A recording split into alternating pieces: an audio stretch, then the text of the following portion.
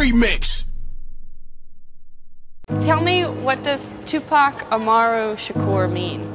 Okay, it means, I was named after this Inca chief from South America whose name was Tupac Amaru, but it's a lot of people named Tupac Amaru.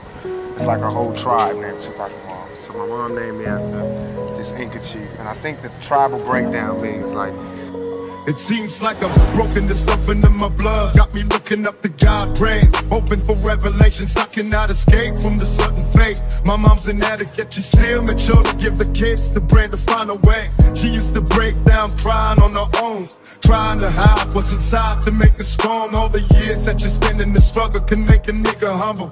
It's a motherfucking war in the concrete jungle. So fuck the press, fuck the state, fuck the 5-0. Ain't no helping and we had to fight for survival.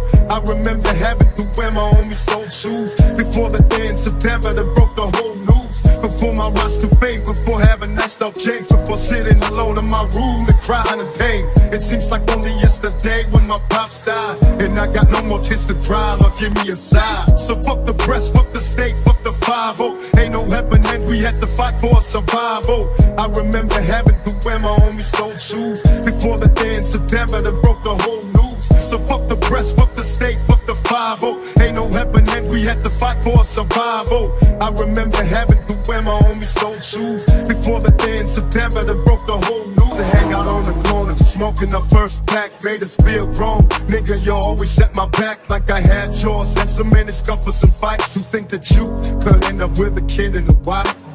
I keep on looking at your picture, I miss you. What can I do but drown a sorrow in the mixture? Lick gang, can't nobody tell me shit about your homie, we was blood brothers. And when your mom gave me a hug, she was my mother. Always had an open ear for my knife ride. And homie, it tore up my heart on the day she died. But you never managed to cope with the pain. You hit your tears to save face and maintain. But only we should've talked. I should've spent the days in BS so I could keep you from climbing up on the chair. It seems like only yesterday when my brother died, and I got no more tears to cry or give me a so fuck the press, fuck the state, fuck the 5-0. Ain't no helping and we had to fight for survival.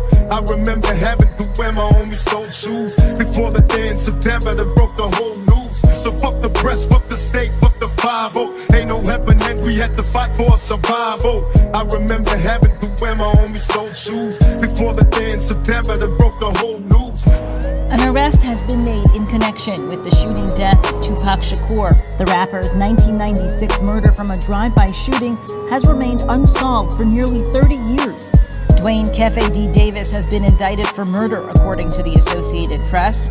Davis shared in a memoir entitled Compton Street Legend that he was in the Cadillac where the gunfire came from. The New York Post reports 6-time Grammy-nominated Tupac. Azzaro remix, my nigga.